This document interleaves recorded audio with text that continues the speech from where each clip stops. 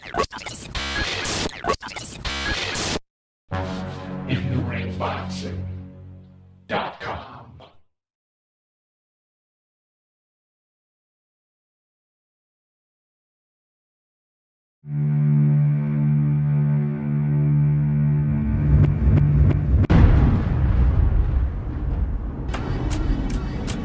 What's up, fight fans? Once again, we're back with the InTheRingBoxing.com podcast show. Joining us for today's show is super middleweight contender Elvin Ayala. Elvin, not even 24 hours has passed since your technical knockout victory over George Armenta. Thanks a lot for coming on the show so soon, man. Thanks, no problem. I appreciate the support, guys. No problem. So let's talk about the fight. How'd you feel in there? What'd you get out of it? It was good. I was a little bit nervous, and I had some stuff in my mind. I didn't let it bother me too much because one of my best friends just passed away, and his viewing actually was the same day of the fight. So it was kind of like, you know, a little mind-boggling, but I got through it. And like in the beginning of the round, I was kind of stuck, and I drifted a little bit, I believe.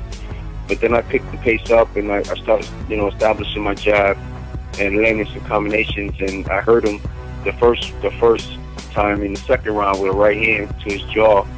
And then he got back up. I couldn't take him out, but then I kind of like was just like relaxing a little bit. And then in the fourth round, I hurt him with a serious body shot, and then he couldn't continue to fight. Yeah, and definitely, man, sorry to hear, you know, about your loss, but you definitely put on a good performance in his honor. Yeah, round two, you did catch him with that good right hand. He kind of crumpled to the canvas. Actually, I was sitting basically right up on the apron on that side of the ring. I saw his face. He was definitely hurt, but he got back up. Did that surprise you? No, because I already knew he was a game fighter. I knew he came to fight, and I knew that he's a warrior. I give respect to all fighters that get in the ring, first and foremost. But he was definitely there to prove a point. You know, he told me, actually his team told me afterwards, you know, we studied a lot of tapes on you, and we thought you was going to go towards your right and all that. I mean, towards your left. Because usually when you throw your jabs, you just flicker it out there and move towards your left. So we was going to force you to go towards your right.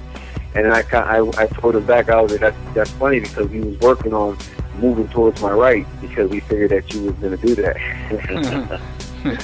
So it kind of worked out pretty good. Okay, yeah, so my next question was going to be, were you surprised that he got up in the body shot? But like I already know, you just said you're not surprised because he's a game fighter. But with that being said, you're working with a new trainer, Peter Manfredo Sr., and this is, what, your third fight at 168?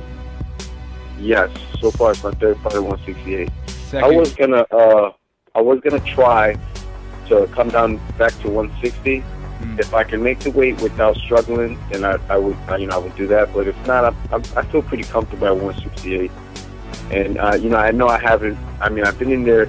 Like I said, I give respect to all fighters, and I've been in it with decent opponents, but there's still top-notch opponents out there that is far more serious than the people that I've been facing. So, you know, can I deal with that? I believe so, but only time can tell. Well, this is your second consecutive knockout at 168. Is it safe to say that you feel much stronger at super middleweight? Yeah, I do. I feel stronger. I feel more comfortable. I don't have to kill myself with weight. You know, I still have to respect my body and know that I can't be putting anything in my body, because I'll eat everything. You cook it, if it's well done, I'm eating it. So I got to respect that and kind of be moderate and eat only what I need and not pick out, you know? I hear you, man. So what's next for you, man? What's the plan? Well, they're talking about July. I don't know if it's Foxwoods or Mohegan. I'm going to take a week off, go visit my family and hang out with the family. Like I'm with my two children now.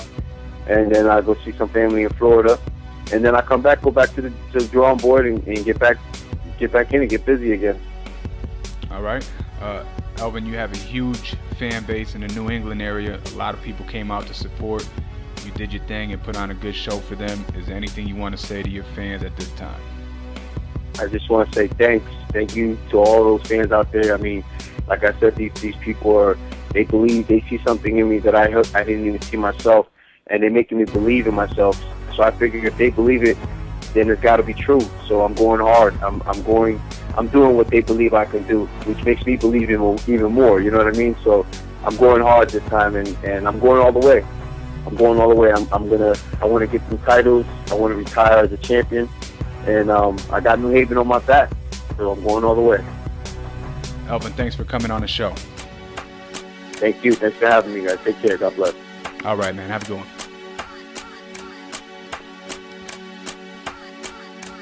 Okay, fight fans, you heard it right here on the InTheRingBoxing.com podcast show.